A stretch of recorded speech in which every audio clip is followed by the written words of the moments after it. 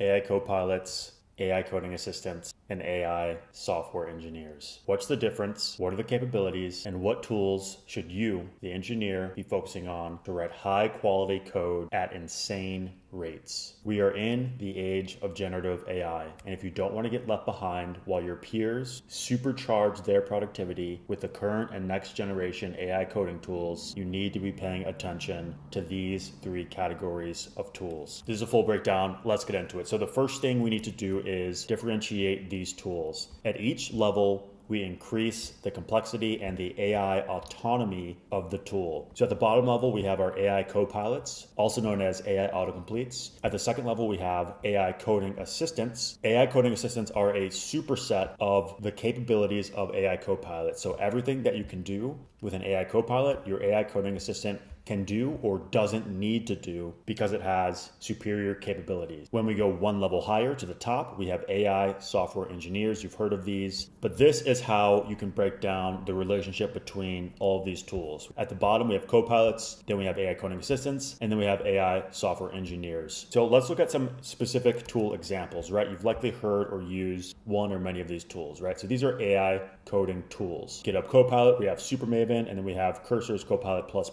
At the next level, we have our AI coding assistants. These are tools like Cursor, Aider, and Continue. And then at the highest level, we have our AI software engineers. Devon here, we have OpenDevon, and we have Copilot Workspace. We need to be moving our technology stack into the future by using tools powered by LLM technology. Here's one more way to look at this. At each level, we increase AI autonomy and we decrease the amount of work and effort we need to do as the engineers to generate value with software. So at the bottom level, we have our tier 1. These are our AI copilots. They boost our productivity by a ton, not as much as the next tier, right? Tier 2, we have our AI coding assistants. The capabilities in our AI coding assistants supersedes the copilots by a massive multiplier. And we'll look at why in just a second by digging into the key capabilities and features of AI coding assistants. But then at the highest level, we of course have our AI engineers. When these really get to market and get to scale and are usable and affordable, they will essentially replace all of the capabilities of coding assistants and copilots, effectively making them obsolete as they improve. I think the right way to utilize these tools is when you need to dive deeper, you remove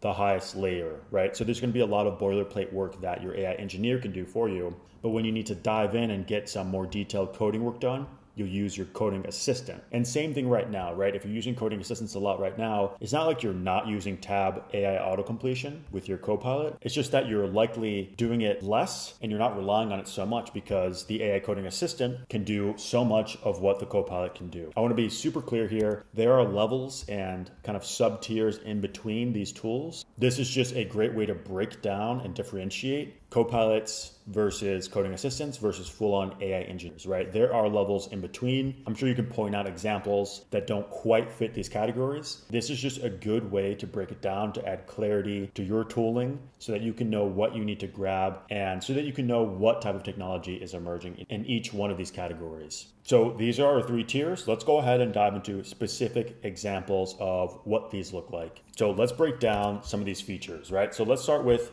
AI copilots. AI copilots have two key features, really one key feature. They have AI autocomplete. Let's dive back into the code base we were working on in the previous video. Feel free to check that out. We went into more details on AI code prompting. You can think of this video as a part 2. We're going to talk more about the high level capabilities of each one of these tools. So let's start with the AI autocomplete. Most of us started out in GitHub Copilot and then we migrated to something a little more advanced. I am using Cursor's Copilot++.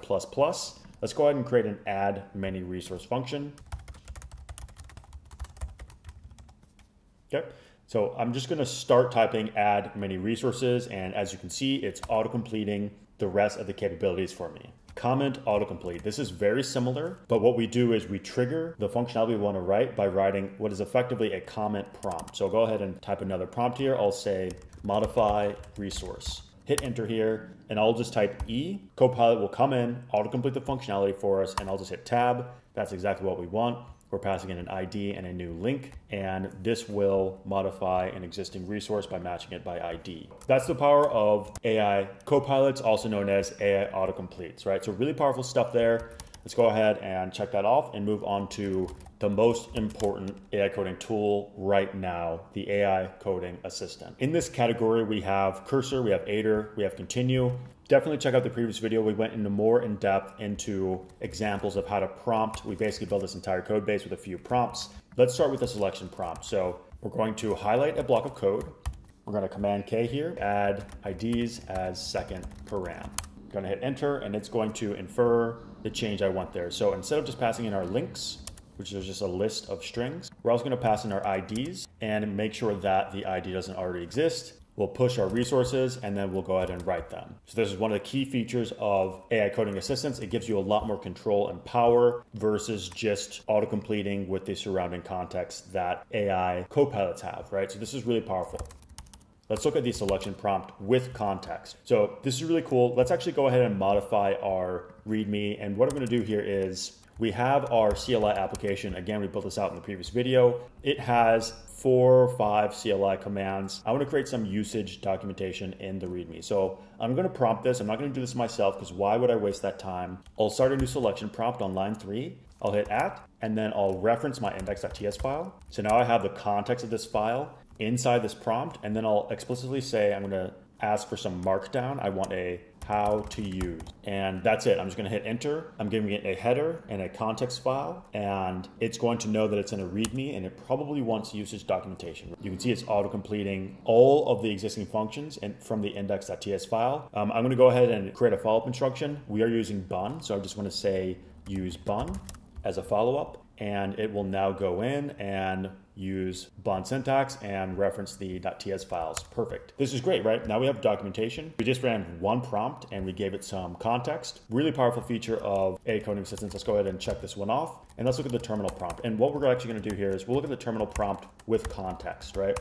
We'll just continue building off the work that we just did. Let's open up the terminal. Inside the terminal, we'll hit Command K, and now we have a prompt inside the terminal. And what I'll do is I'll say, how do I add a resource? And then I'll reference our README file, which now has our documentation on how exactly to add, modify, and remove based on our index.ts file, right?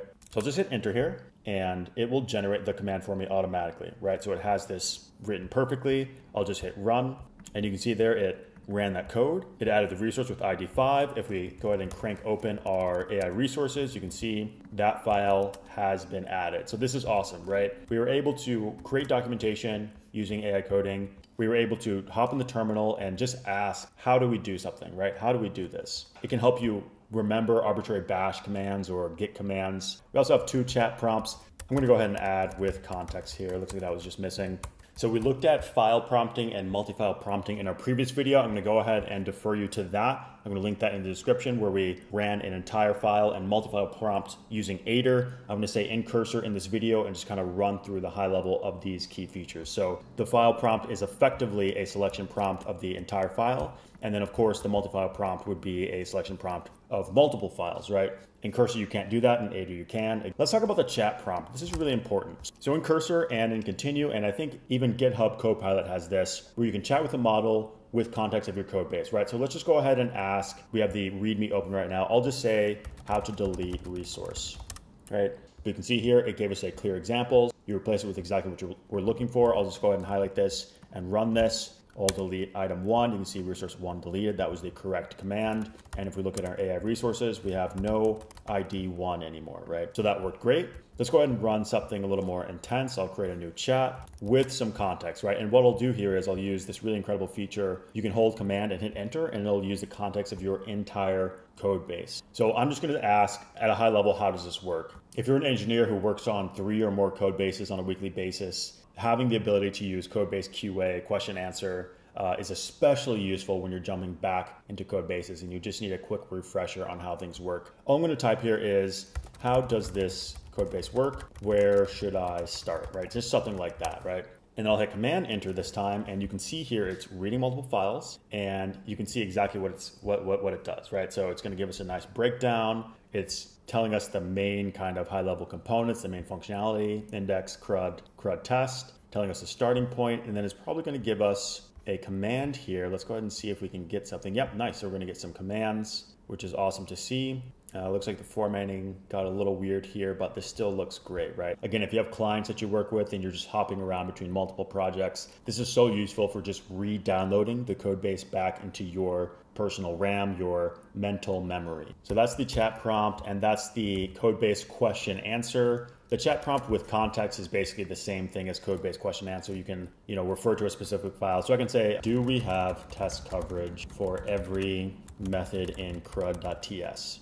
And then I'll go ahead and add the context of crud.ts, and I'll also add the context of crud test, right? So I'm just gonna go ahead and ask that question there. And looks like we're missing a couple items. Add many, modify, and view don't have test coverage, right? So this is really cool. You can add context and then ask questions against your context. So that's chat prompt with specific context. Last thing I want to show off, you can do web search. What's something that we might want to do? Let's look at something like using the shell command with this cool new $ syntax. We'll ask the cursor chat to fill in some information for us, right? So let's just ask some questions against this. I'm going to open up a new chat here, and then I'm just going to type, I'm just going to paste this URL in. Now it can read this documentation, and I'll just say, how do I run bash commands from a bun script? And we'll just let that fire. You can see there it's using the currently open file, but it's also going to load in this web page. And you can see it's breaking down this $ command, and you can see just like that. This is probably coming right from the docs as well, right?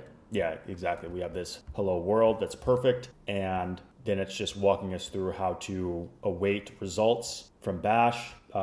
Huge shout out to the Bun developers. This is so cool. I've been really enjoying using Bun. It's making JavaScript and TypeScript and the entire ecosystem so much easier to work with. So anyway, shout out Bun. This is an example of AI coding assistance web search. So that's a lot of the key features, a lot of the key value propositions from AI coding assistance. You can see there's a lot more going on here than there is with the AI autocompletes, where essentially it's just really, really smart autocomplete. Again, it's not like we don't need that. It's not like it's not useful. It is just completely superseded by the functionality from AI coding assistance. There's not really a lot to talk about with AI software engineers yet. This technology is still super gated and it's really immature. I have tried OpenDevon. There is potential there, but it is way too early to recommend AI software engineers to anyone right now. There's just too many costs associated. It's very unreliable. It takes too much time. So we're going to hold off on covering AI software engineers, but really the promise is just one thing, right? It's end-to-end task prompting. You give it a problem, you give it code, you give it the tools, and it does everything for you.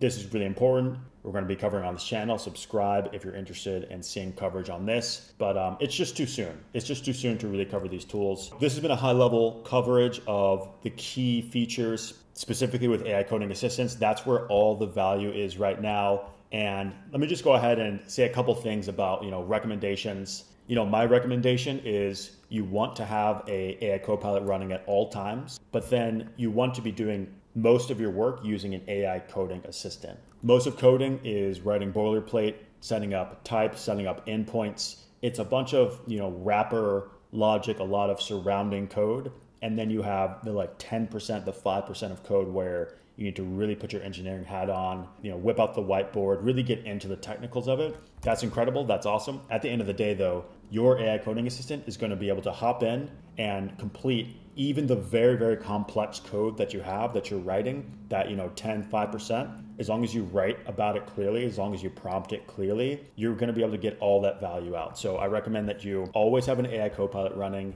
and you're always using an AI coding assistant. There's just no argument against these tools being useful anymore. Maybe a year ago, you could have argued that. I disagree with that even still, but that's irrelevant, right? With GPT-4o, Claude 3, Opus, there's just no excuse to not be using an AI coding assistant anymore.